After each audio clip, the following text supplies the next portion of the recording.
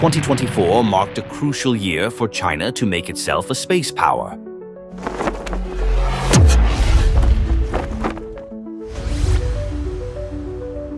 During the 2024 two sessions, commercial space industry was included in the government work report for the first time as a new growth engine, signaling the start of its rapid development.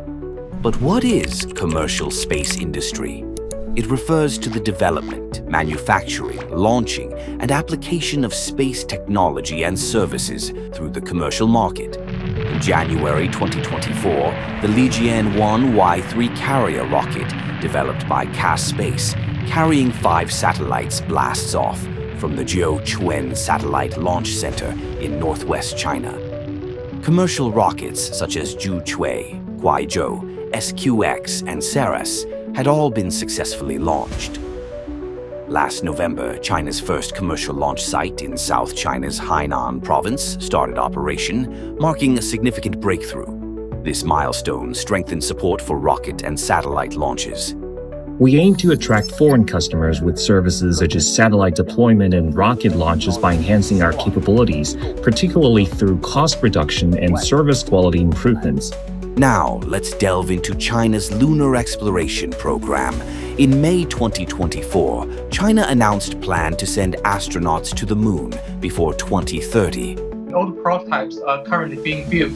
The current plan is to have a rudimentary form of a permanent sort of a lunar station. That station will consist of few sort of components launched separately in the next 2 or 4 missions. I think it's a viable plan, and it is certainly going ahead quite rapidly at the moment.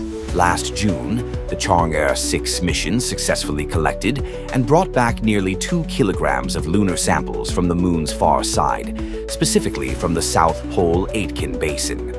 This region is the largest, deepest, and oldest basin on the moon, and it holds crucial clues about the compositional differences between the moon's near and far sides.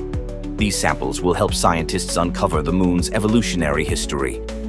Let's take a look at China's space station.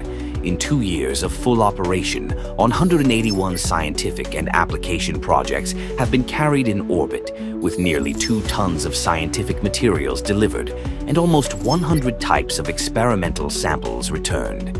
More than 300 TeBs of scientific data has been acquired. 5 astronaut crews with 15 astronauts in total have spent extended periods aboard the station. Besides their meticulous research work, they've also had time to plant space gardens, exercise, and even get haircuts on board. Space technology is a crucial area for technological progress and innovation. The ongoing advancements in China's space capabilities have significantly boosted national pride and confidence.